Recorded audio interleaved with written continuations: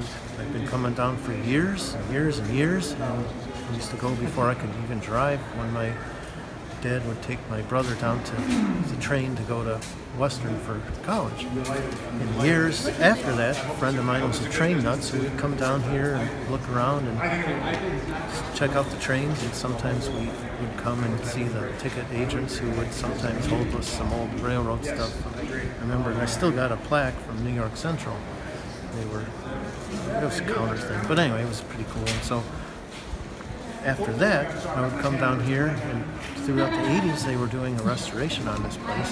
They polished the floors, cleaned it up. There used to be big walls in the middle of the station. You couldn't walk through there to get here.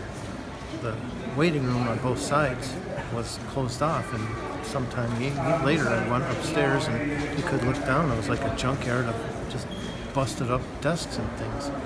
When this Great Lakes Trade Center was cleaning it up, they polished the floors, took out those walls, and it was pretty nice. Right behind you, this was a short order restaurant, and it used to be probably late 40s modern or something like that. And then when they were restoring this, they took the false ceilings down, and you see these coffered ceilings, these vaulted ceilings, which is what you have now. So, I've seen a lot of this. I mean, we used to go up to all the upper levels, and when I worked downtown, just a couple blocks from here, at engineering for Cadillac Motor Car, we would come here at lunch and just walk around and take a look at stuff. And it was just an awesome place to see. So I'd see it over the years. I can't even tell you how many pictures I took of this place. And then it was closed. Sometime in the late 90s, I think it was. There was some kind of an art exhibit. I remember it was called like Ghosts of Passengers Past.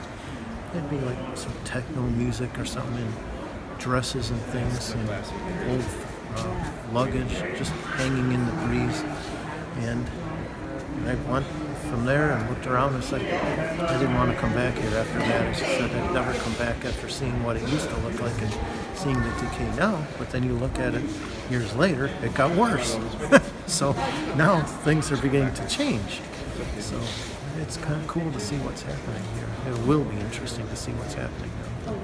Yeah, these pictures here, they weren't just things like here's a sign of when they had the Great Lakes Trade Center that they were putting in there, 1986, you see that?